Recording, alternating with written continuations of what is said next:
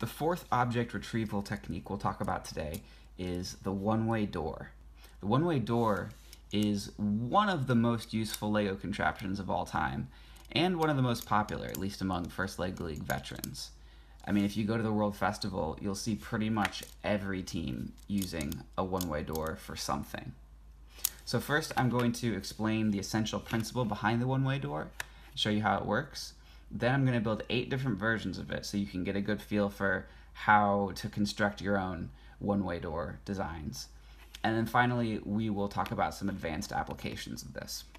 So let's say that your challenge is to grab this and bring it back to base.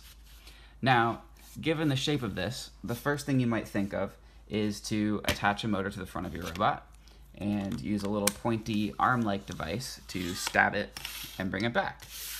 That could work, of course, but there are a lot of problems with this. First of all, just the fact that it uses a motor, which severely limits your strategy, especially if you're trying to combine a lot of missions together. Also, if you've watched my video on powered implements, you know that it's generally a good idea to avoid using motors unnecessarily for various reasons. This also requires a lot of precision, right? So if I don't go quite far enough, I will have missed. If I go just slightly too far, I also will have missed. So enter the one-way door, which solves this and many other problems. With the one-way door, you can basically just drive straight forward and then drive straight back. This doesn't have to be lifted at all. It doesn't have to be lifted over the edge of this because this is allowed to pass through. See, but the magic of the one-way door is that stuff can pass through in this direction, but nothing can pass through in this direction. It's like a semi-permeable membrane if you know your biology. And if you don't, that's okay too. But the end result is that I can pass through things, grab onto them, and drag them back. And it can happen very quickly too. So let's build one. I'm gonna grab 3 beams. And of course, you don't have to have exactly these beams, but if you're trying to follow along as closely as possible just to be safe, this is a 9-length beam, and these are 7s.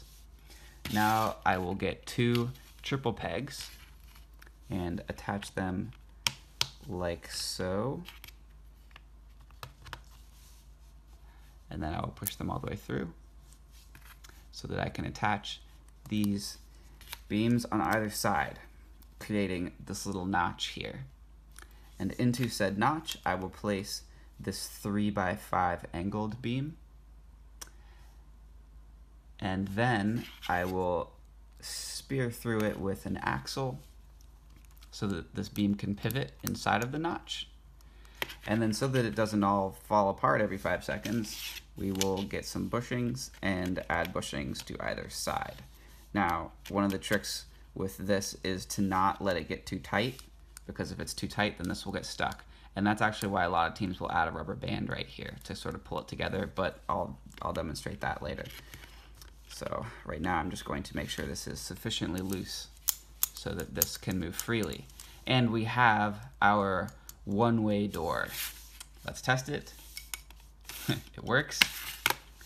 All right, so I'm gonna build 7 different variations on this now so that you can get a better feel for how it works. But first, let's talk about the bazillion different ways that you could use this.